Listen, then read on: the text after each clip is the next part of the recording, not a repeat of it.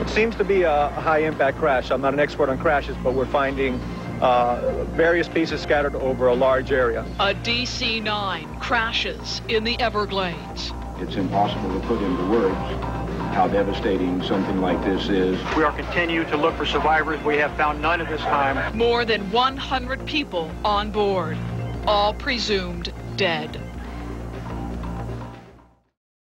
Critter 592, contact Miami Center on 13245, so long. Critter 592, contact Miami Center 13245. 592 needs an immediate return to Miami. Critter 592, roger, turn left heading 270, descend and maintain 7,000. 270, 7,000, 592. What kind of problem are you having? Smoke in the cabin. Roger. Critter 592, when able, turn left heading 250, descend and maintain 5,000. 7,000. Winko 49. Winko 49.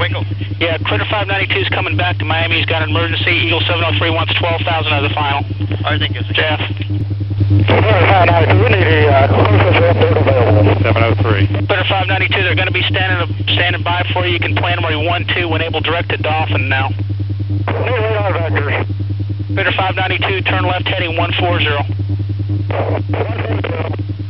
960. Critter 592, keep the turnaround heading 120. 1462, we're passing 2 for 5. American 1462, roger.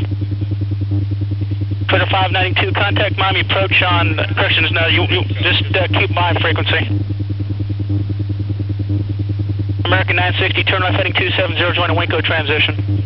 Heading 270 to join the Wingo transition, American 960. Eagle 703, contact Miami Center now on 13245. Critter 592, you can turn left heading 100 and join the runway 12 localizer at Miami.